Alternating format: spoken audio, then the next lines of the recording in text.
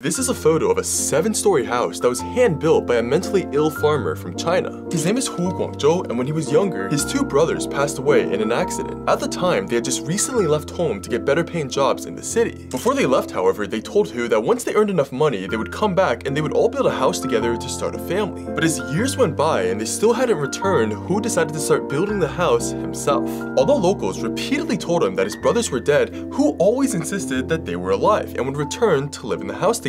Despite not having any proper tools, he was collecting stone and clay using a small wheelbarrow, painstakingly stacking them together piece by piece. No one thought he would actually succeed in building this house. But 8 years later, after countless setbacks, Hu finally placed a roof onto his completed 7-floor building. When photos were shared on social media, people began calling it a genius engineering marvel, and even describing it as the real Howl's Moving Castle. Although Hu lived alone there for a while, the local government was concerned about the building's safety, so they eventually constructed a new house for him to move into.